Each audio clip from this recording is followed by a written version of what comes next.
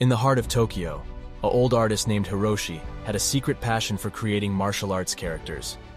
He worked tirelessly in his small studio, sketching and painting until the early hours of the morning.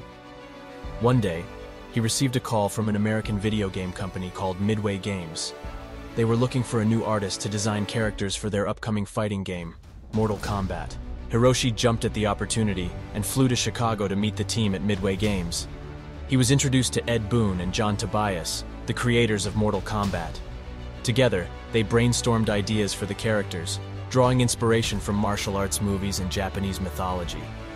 Hiroshi's unique artistic style and attention to detail impressed the team, and they quickly began working on the character designs. As the game evolved, so did the characters. Hiroshi worked tirelessly to create intricate backstories and movesets for each fighter. He drew inspiration from his own experiences as a martial artist, adding a personal touch to each character. From the iconic ninja duo Scorpion and Sub-Zero to the Thunder God Raiden and the shape-shifting Shang Tsung, each character had a unique personality and design. When Mortal Kombat was released, it caused a stir in the gaming industry. The game's graphic violence and gory finishing moves drew criticism from parents and politicians. The controversy only added to the game's popularity, and Mortal Kombat became a cultural phenomenon.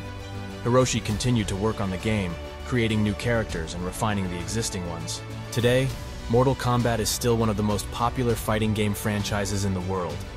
Hiroshi's character designs have become iconic, recognized by gamers and non-gamers alike. The game has inspired countless spin-offs, merchandise, and even a feature film. Hiroshi remains humble about his contribution to the game, but his legacy will live on through the art of Mortal Kombat.